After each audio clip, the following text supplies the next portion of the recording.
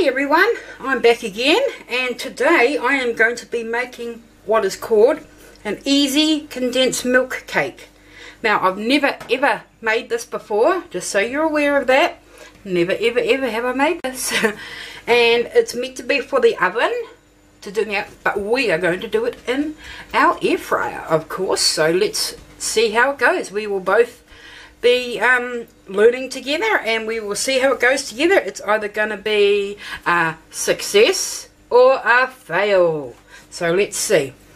Now, our ingredients we need are 1 cup of normal flour. Oh, where am I here? 1 cup of normal flour plus an extra 3 tablespoons of normal flour. We need a half a teaspoon of baking powder. We need 1 can of condensed milk, sweetened condensed milk, which is in here. I also need 4 tablespoons of butter melted, which is also in here. So I've already got melted butter and the condensed milk in there because I didn't want to waste extra bowls. And in here we have got 4 eggs, and that's what we need. And so first we need to preheat the oven to 175 degrees Celsius. Okay, so we are going to preheat our air fryer, and we're going to do it at 160 we'll do it at. So I reckon they say do it 20 degrees lower than what it says to do it in the oven. But I'm just going to, we'll go for 160 at the moment. So I'll be back and I'll just start preheating the air fryer.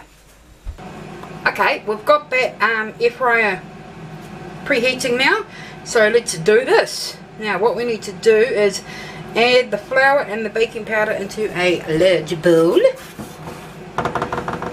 So flour, baking powder, boom, done. Alright, so we've got to mix that together. Get my dog out of the way. Mix that up.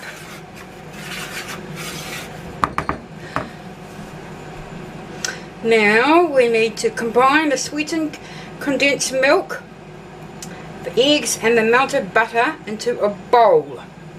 So we've already got that in here, the condensed milk and the butter. So I'm going to add these in here. Plonk, plonk, plonk. Doesn't say. Okay, hang on. And then we are going to add to the flour mixture. So we're going to just, geez, what a lot of double handling. Okay, so says to put it into here now. That was double handling that I didn't need to do.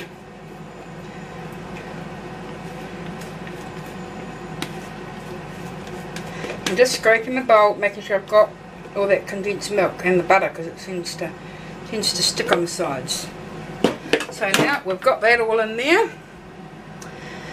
Beat using an electric beater until batter is smooth and creamy. So I don't even need this bloody spoon. So we'll just scrape that.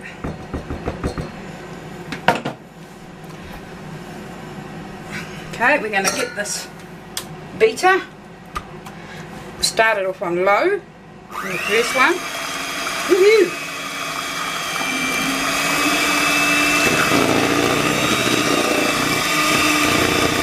Make sure those eggs get beaten into there. See, I would have beaten the eggs first, but it doesn't say to do that.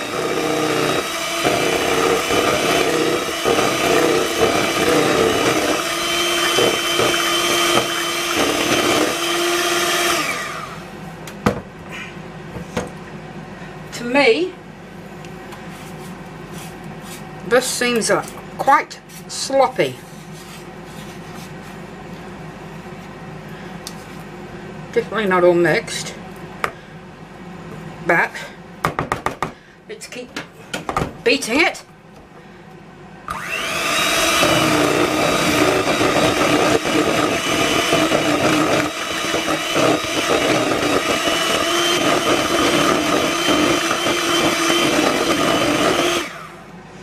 I'm just going to get that spatula, just go down the sides again because I just want to make sure it's all getting in there.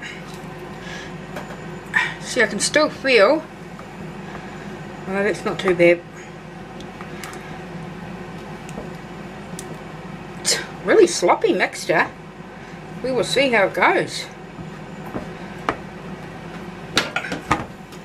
Let's do some more beating though.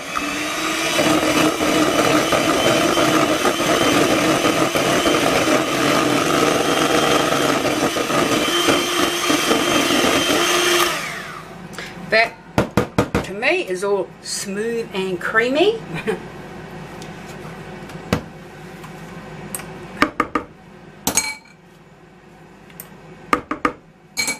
Take those off. Get our spatula again. We'll just scrape down the sides.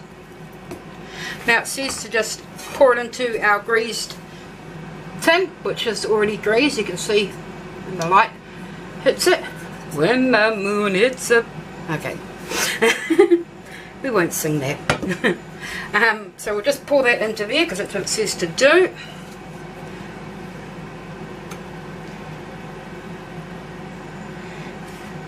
Scrape down the sides, get everything in there. Sorry, I know you can't really see what I'm doing because I am right-handed, so do things a bit. I need the camera on the other side, but I've got nowhere to put the camera on the other side. Okay, so that's that. So, now, just my point of view, here we'll zoom it in for you. Kind of looks like custard. But my point of view is I would have probably added another half a teaspoon of baking powder, and I would have also probably added maybe another half a cup of flour, if not a little bit more, but I'm just doing what the recipe says, so we'll see. Okay, now it says to put it into the oven for 45 minutes. So you won't be going in there for 45 minutes because it's the air fryer, it is quicker. So we will put it in there for 20 minutes and then we will check it. So we will be back in 20 minutes. Okay, here it is after 20 minutes, and I don't think it's ready yet, but we'll just check it. No, it's still, I can see it's still,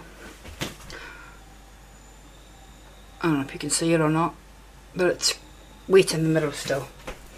So we will pop that back in there. I'm going to put it in there for another 10 minutes and then I will check it again. Alrighty, it's been another 10 minutes and feels cooked to me. Let's put this in. Give it a bit of a wiggle in there. Oh no, it's still not quite cooked. So you can see a little bit of, it shouldn't be like that. So we'll pop that in there for another 5 minutes. Okay, and we're back again, and let's test it again. Let's turn that around that way.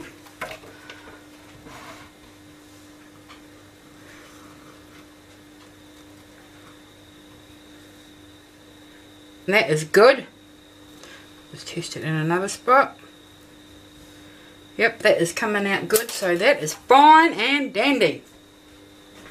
So we're just going to take it out of this. Okay, we need one of these things, a cooling rack.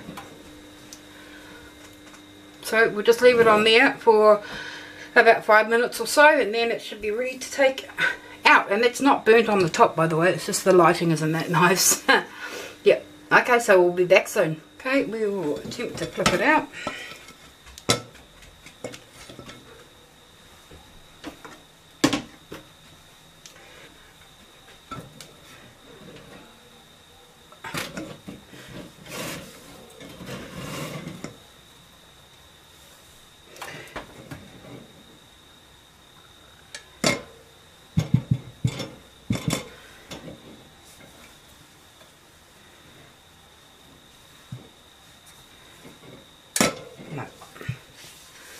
cooling up yet.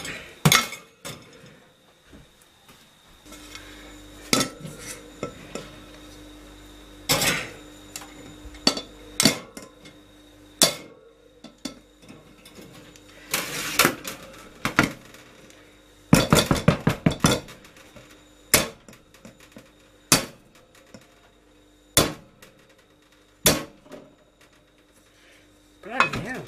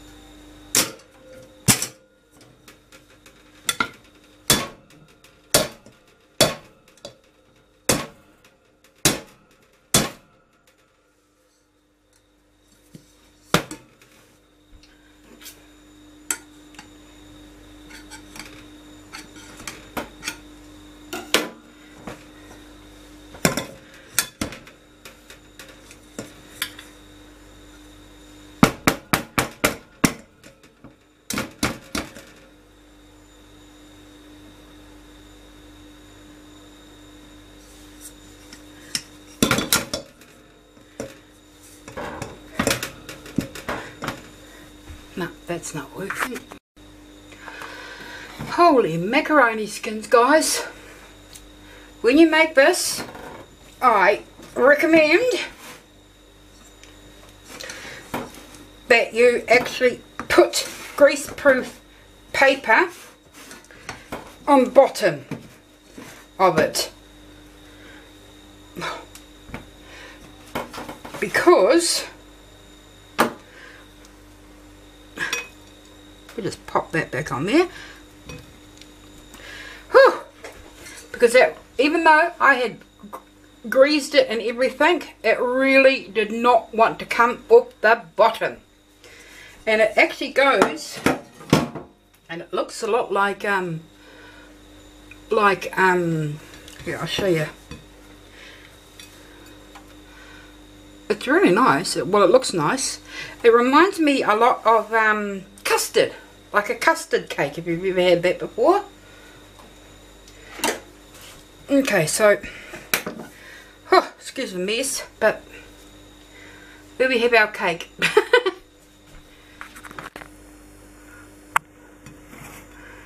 There we have the cake, and you can sprinkle a bit of icing sugar over the top of it, but I don't have any icing sugar, so I'm not going to do that at the moment. So we'll just cut a slice. It's still hot, but so you can see it's very yellowy, which I think is also a lot to do with the fact that my hens are free-range hens. I've got 2 hens that run around my backyard, and so their yolks are always a lot yellower. But let's try this.